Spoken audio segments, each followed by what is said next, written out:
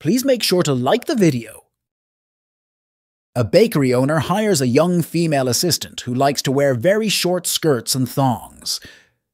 One day, a young man enters the store, glances at the assistant and at the loaves of bread behind the counter.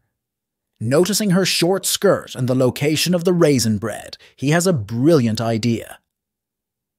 "I'd like some raisin bread, please," the man says. The assistant nods and climbs up a ladder to reach the raisin bread located on the top shelf. The man standing almost directly beneath her is provided with an excellent view. When she descends the ladder, he decides that he had better get 2 loaves.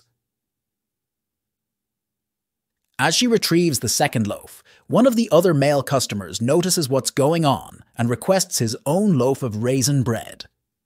After many trips, she is tired and irritated and begins to wonder, why the unusual interest in the bread?